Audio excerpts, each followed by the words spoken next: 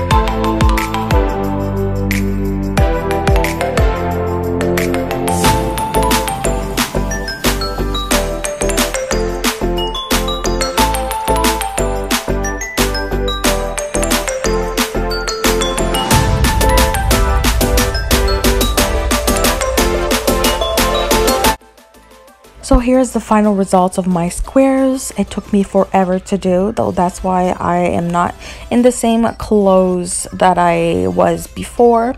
It was really longer than I expected. But for the next step, we're going to be needed hot glue and a pair of cutters to cut the excess of the chicken wire.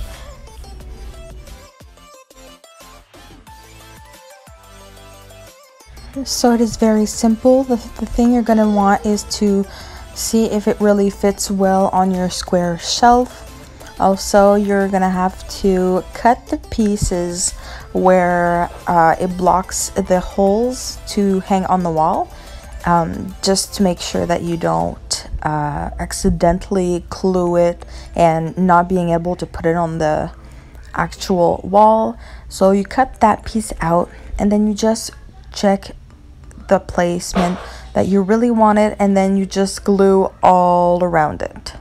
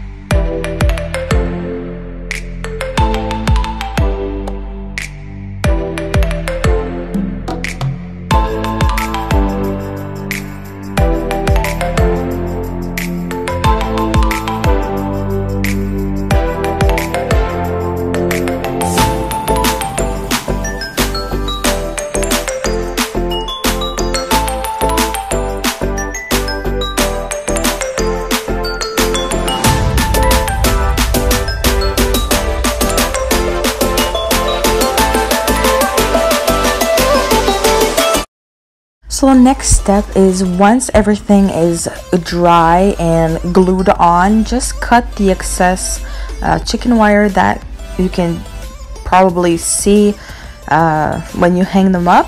So just cut all around the excess, and then you just repeat with every other shelf that you have.